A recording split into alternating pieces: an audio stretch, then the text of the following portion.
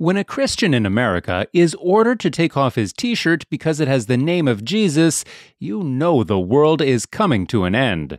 I understand that, right. But Jesus is associated with religion. It's not religion, it's about eternal life. Okay, but it's the same thing, okay? People have been offended. You would order a Christian to take off his t-shirt in the mall because people have been offended? People wear all kinds of t-shirts that mock God. Others wear t-shirts with satanic images and symbols, yet no one orders them to leave. I can walk through London with a t-shirt saying Jesus is gay and nothing will happen to me. If I did the same thing with the Islamic prophet, I'd be dead before I got to the end of the street. Boom. We made a separate video addressing Andrew Tate's mockery of Christianity, but he's right here. And the world, of course, is easily drawn into false religion. The world readily drinks its fatal poison. And you might ask why false religion is so attractive to the world. Why do people have so little resistance to false religion? And the answer is this: because the whole world lies in the lap of the evil one, as 1 John 5 says. The reason that the world is so susceptible to false religion is because, by nature, sinners cannot hear the word of God. They are resistant to the truth. This brave Christian, Paul Shoro, is persecuted because of his faith in Jesus Christ. Why is the name of Jesus so offensive to people? Like I said, all we were asking you is to take your shirt off. You can go to Macy's or we can leave. I didn't say anything though. I didn't speak. I didn't just went to Macy's. So, again, I'm giving you, you can give it yourself options. Why are you making me so off? And you can go to Macy's and you can do your shopping. Or you can leave the mall. Okay? Those are your only options right now. If you want to shop here, you need to take that shirt off. What is wrong with my t-shirt? Again, sir, it is religious soliciting. There is no soliciting allowed on mall property, which is private property.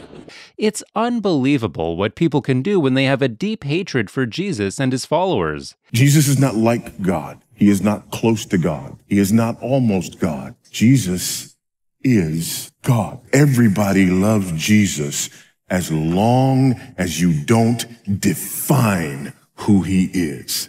As long as you don't get into the nitty-gritty of what it means for Jesus to be the Son of God. Listen, if Jesus is just a good man and a good teacher, even a good prophet, he is completely acceptable.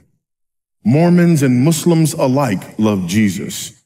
Hindus and Buddhists are very happy with Jesus, as long as he's just a teacher who offers sage wisdom, then Jesus is fine. But the minute you step across that line and argue that Jesus is more than prophet, more than teacher, that he is actually God incarnate, God with us, now, all of a sudden, those who were more than willing to gather with you scatter. Because everybody loves Jesus as long as you don't define it. Christians in America must take their faith in Jesus Christ more seriously. It's time to take the gospel of Jesus Christ to all facets of our society.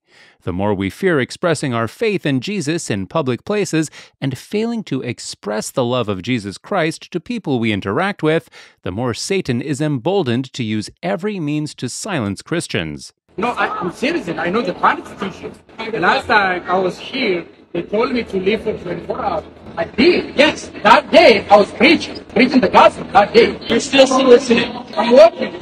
Yes, you're walking wearing that shirt, and we've had guests come up saying that they've been offended by your shirt. Who'll say that? Had guests come up and say you've been offended. So, like this gentleman just said too, take the shirt off and you can go shopping. Please help us spread biblical truth. Subscribe, like, and share. God bless you. The video shows the back of the man's shirt that said, "Jesus is the only way," with the logo "Coexist" made with symbols of other religions crossed out. Some will argue that Paul Shoro insulted other religions by crossing out Coexist logo. Nothing could be further from the truth. Jesus said in John 14, verse 6, that He is the way, the truth, and the life, and that no one comes to the Father except through Him. Obviously, someone would argue that Jesus' claim to be the only way to God the Father is disrespectful to other religions. The truth always makes those who don't want to accept it uncomfortable. Consequently, when people feel uncomfortable, they persecute a harmless person who shares the biblical truth that only Jesus saves. We recently brought to your attention a woman from the United Kingdom who was arrested for praying in her mind in a public place. Here for today? Physically, I'm just standing here. Okay. Why here of all places? I know you don't live nearby. But this is an abortion centre. You praying? I might be praying in my head. So I'll ask you once more, will you voluntarily come with us now to the police station for me to ask you some questions about today and other days where there are allegations that you've broken public spaces protection order? If I've got a choice, then no. Okay, well then you're under arrest on suspicion of failing to comply with the public spaces protection order. It's heartbreaking to see how common this type of religious persecution has become in civilized countries like the United States and the UK. We applaud Paul Shoro's boldness in standing for what he believes. We all should be encouraged by this man's zeal for Jesus Christ. Satan hates Jesus more than anyone else, and he's using his agents to drag the name of Jesus to the mud.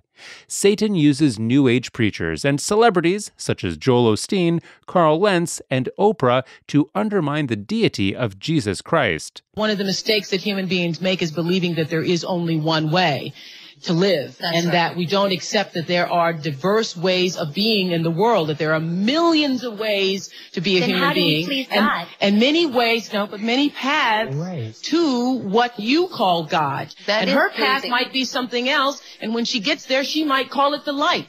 But her loving and her kindness and her generosity brings her, if it brings her to the same point that it brings you, it doesn't matter whether she called it God along the way or not. There couldn't possibly be just one way. What about Jesus? What about Jesus? There is one way and only one way, and that is through Jesus. There couldn't possibly be with the millions of people in the world. There couldn't possibly be. Because you intellectualize it and say there isn't. If you don't believe that, you're all buying into the lie. Well, I am a Christian who believes that there are certainly many more paths to God other than Christianity. I'm a free-thinking Christian who believes in my way, but I don't believe that it's the only way. What I believe is that Jesus came to show us Christ consciousness. Do you believe that only Christians can be in relationship with God?